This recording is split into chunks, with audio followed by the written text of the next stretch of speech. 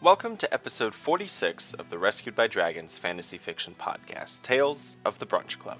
My name is Brian Messmer, and I'm not only your storyteller, but the dungeon master behind the homebrew Dungeons & Dragons campaign this adventure is based on. Please join me as I tell the tale of how my players and the dice ruined and improved my perfectly laid plans. But first, a quick recap. After leaving the library, the Brunch Club prepared to part for the Aegis Mountains, where they'd hoped to find a Fey touch point. They coordinated passage to Sturgeon with Captain Hubert aboard his ship, the Scallywag. Captain Hubert encouraged the Brunch Club to check out a local dive bar called the Krusty Clam for trivia night. The party agreed it sounded like a good time. While selling their newly acquired gemstones at I Don't Care at All, Salas asked Tuff to join them for the evening. That night, the game of trivia was a bust, but the group managed to enjoy their time. After, Salas and Tuff decided to continue enjoying one another's company, while Diesa opted to take a room with a different kind of company the Krusty Clam had to offer. Asking for someone who made their patrons feel vulnerable, Diesa found herself accompanied by Rose, who agreed to share her secrets in exchange for more gold.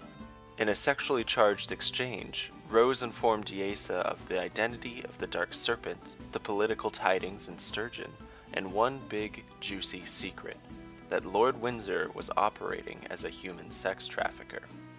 Meanwhile, Salas and Tuff decided to go back to his crib, encountering two thieves on the way to his home. Salas convinced him that they had just spent most of their money paying for the weird stuff at the Krusty Clam and were allowed to continue on their way. Episode 46, Under New Management. The docks were bustling with activity the next morning. Stinking, hungover sailors hurried to prepare their ships for departure, grumbling as they hauled goods across the pier. The Brunch Club hardly looked better for wear after their night at the Krusty Clam, moaning as they made their way to the Scallywag. "Welcome aboard!" Captain Hubert exclaimed, the peg-legged captain exulting in the early morning mist. He seemed unaffected by the previous night's debauchery. "Make yourselves at home and we'll be to Sturgeon before you know it." The captain led the group onto the ship, shouting commands at his crew as he gave the party the grand tour of the Scallywag. Their sleeping quarters were modest, with worn hammocks hung from the ceiling that swayed softly. Etchings from past travelers were carved into the walls, ranging from romantic scrawlings to haggard remarks. As the party settled in, they began recounting the evening prior amongst one another. "Yeah, so we told them we were into the weird stuff," Salas said, and the others burst into laughter. The gnome had taken out her woodcarver's tools, scraping the letters T-U-F-T into the wall as she sat cross-legged looking at it. She cocked her head, staring at the letters. "Nah," she decided, scratching the letters out. "It was good, but not that good," she explained. Diesa described her evening with Rose, leaving out the more intimate details of what transpired between them the night prior. She informed the party of Lord Windsor's sex trafficking activity, confirming that he was someone that they should soon deal with. She then suggested, blushing ever so slightly, that they try to use Rose as an ongoing source of intelligence. The next days passed uneventfully as the group settled into periods of aimless wandering about the ship, games of cards and chess, and anxiously planning for their arrival in Sturgeon.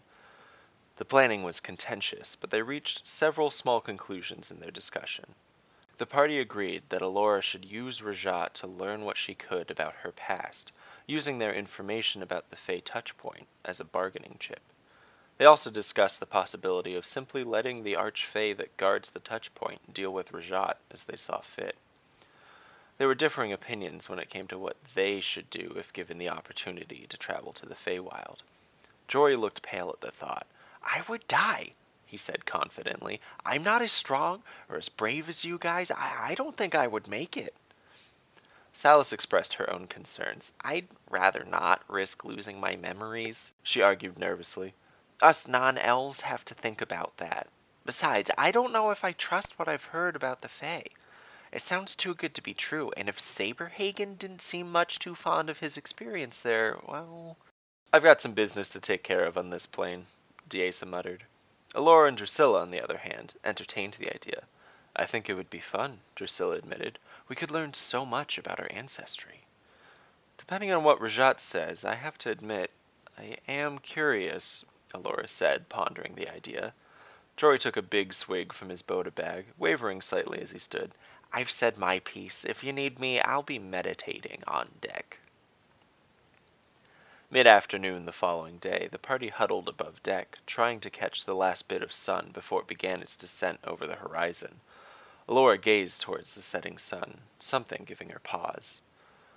She drew her compass from her pocket and stared intently for a moment.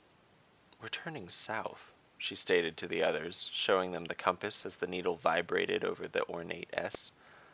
Diesa marched to the bow of the ship. Hey, Hubert, Sturgeon's north. Captain glanced at Diesa. That's captain to you, dwarf, and I'm well aware. I've heard rumors of a dragon living in the bog. Probably a croc, but I'd like to give it a wide berth, just to be safe. Diesa nodded, recalling the stories her comrades had told her about the bitch bog.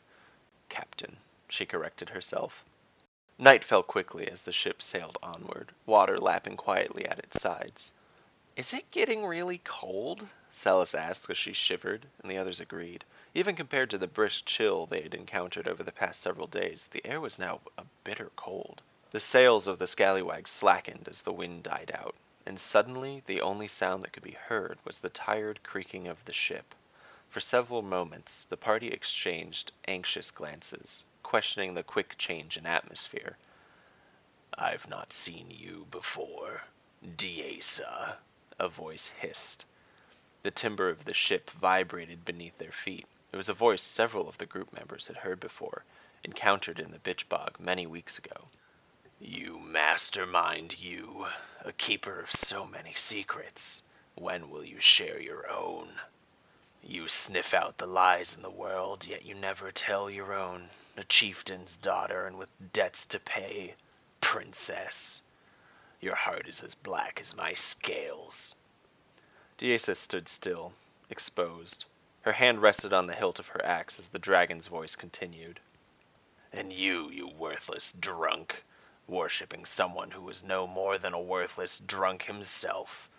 You try to find meaning at the bottom of a bottle, but no matter how much you drink, there's nothing there. Maybe one day you'll prove you're worth something more than your wit. Well, that's just not creative, Jory whispered to his companions nervously. Drusilla, still a poor little girl, still thousands of miles from home. That drivel scribbled onto a scroll of paper, it just keeps growing, doesn't it? You feel yourself slipping into a spiral of nonsense? When will you give up and realize it's all for naught? You may think you found a new family in your companions, but they'll end up just like your last. And Salas, he laughed to himself, I'm starting to like you. Trading in those closest to you for power. First your father, now your friend. Why should you be so lucky to live while they perish? Why should you be on this earth to breathe this air while he cannot? You could learn a lot from me. We will see each other again. Elora, you found the scraps of your previous life, I see. But how much of it is truth, and how much is just more lies? How do you even know you can trust these people? You seem to think you're on the path to enlightenment. I'll leave you with that quaint thought. I look forward to seeing you all again, maybe in person, so I can see the look on your faces next time we speak. Several moments of silence passed before the wind began to pick up again. The sails of the scallywag shuddered back to life. What the fuck was that? Captain Hubert called across the ship, cutting through the silence. You failed to mention that you knew the dragon in the bog. Salas laughed nervously. I mean, knowing him is a bit of a stretch. We, encountered him once in the bog. The captain shook his head. Should have charged you more. What are you looking at? Back to work, he yelled at his crew, and they quickly began resuming their duties. Jory glanced at Diesa. Princess? With debts to pay? Drusilla pressed, her arms crossed. Diesa shrugged. Look, guys, it doesn't matter. I don't love the term, but yeah, I guess I'm a princess. Really not a big deal. But are there people looking for you? Your family? Salas asked. Oh, they probably think I'm dead, Diesa answered. You said you lived in poverty, Jory exclaimed. Oh, goodness no. We're fucking rich, Diesa laughed. Well, I mean, maybe not so rich at the moment. I did make one itty mistake. She paused, and the group urged her to continue. There was a heist. It went south fast. My family owed some money, and I found a way to steal it back. Repaying our debt would be the best way to prove that I should be the leader of my clan and not my idiot brother. Needless to say, it didn't go well, so I fled. So we've got a princess on our hands, Salas shrugged. My real name's Diesa Bronanvil of the Bronanvil clan. Don't call me princess, Diesa retorted. Silence fell over the group for a few minutes before Drusilla noted. What he said about Vorjan, don't listen to him, Salas. Salas sighed. I would never do that to someone I cared about. After 7 full days at sea, the scallywag ported in Sturgeon. To celebrate their arrival, the group had several drinks on board the scallywag and found themselves stumbling into the small, bustling village.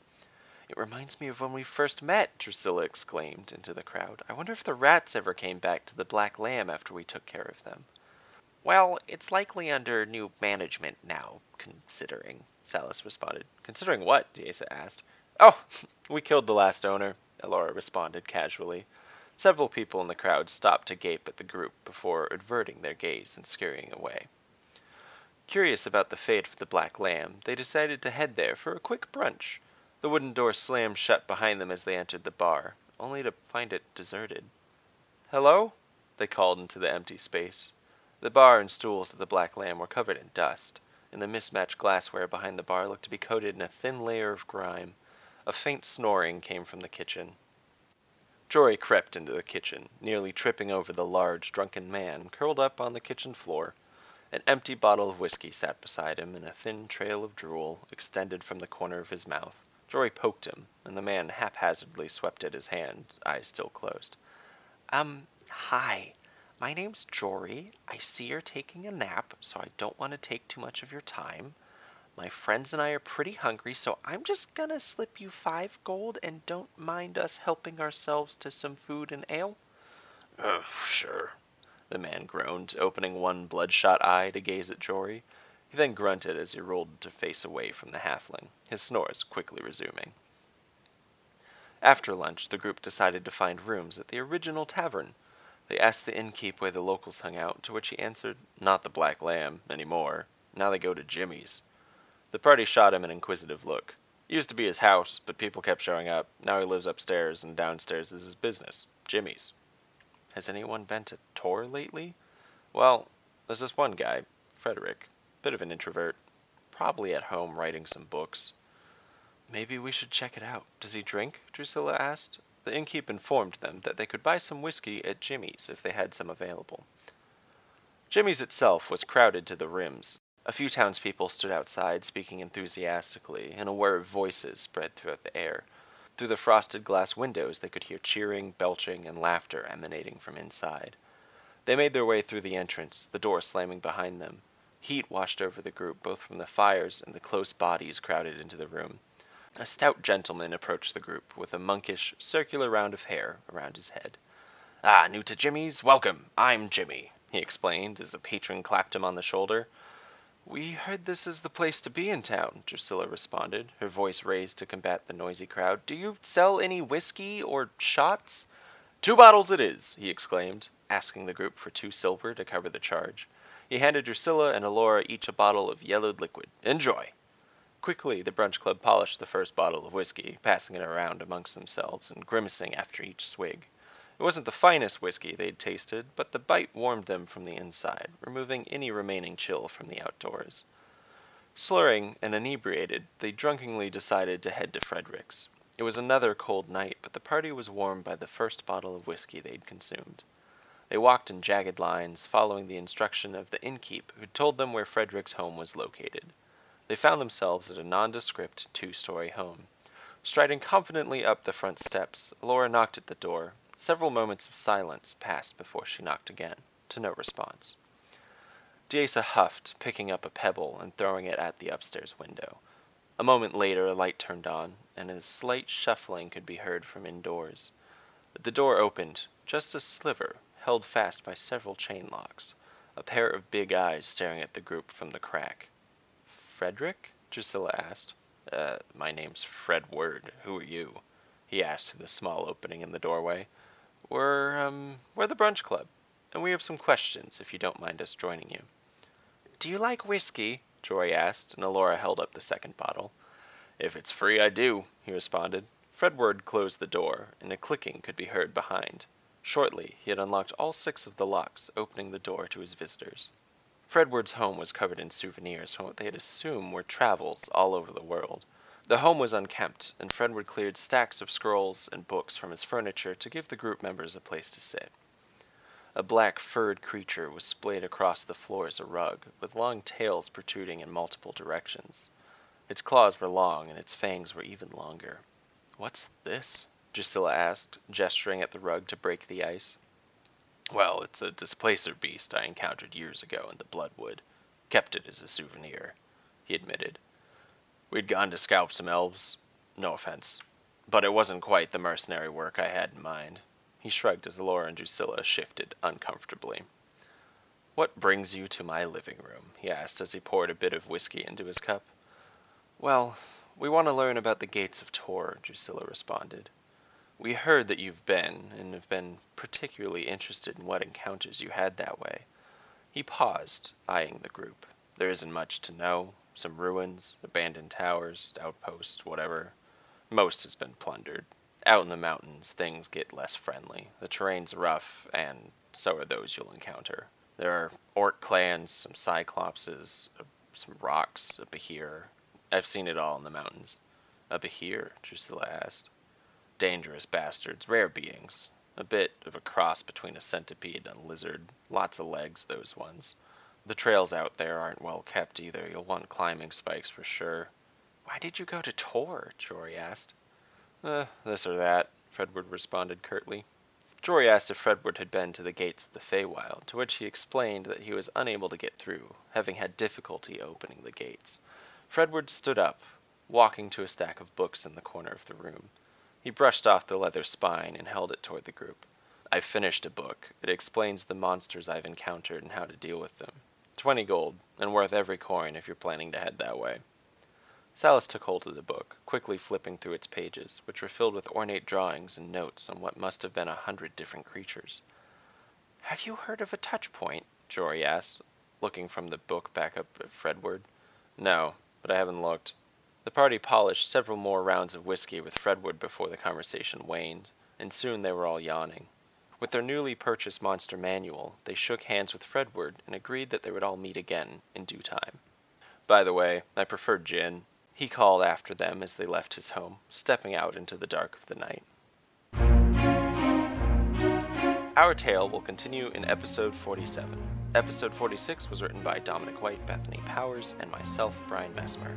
The audio recording of our D&D game session that inspired this episode will be available on our podcast channel this Thursday under the name Brunch Club Live. Additional role-playing contributions to the story by Bethany Powers, who plays Diesa, J.P. Black, who plays Drusilla, Liz Richard, who plays Alora, Anna Flemke, who plays Salas, and Dominic White, who plays Jory. If you enjoyed this podcast, please help us out by sharing it with your friends and rating and reviewing it on your favorite podcast platform. We really appreciate it. More information about Rescued by Dragons and ways to support and follow us can be found at rescuedbydragons.com. Thank you for listening, and please join me next week to see what my players' choices and the roll of the dice have in store.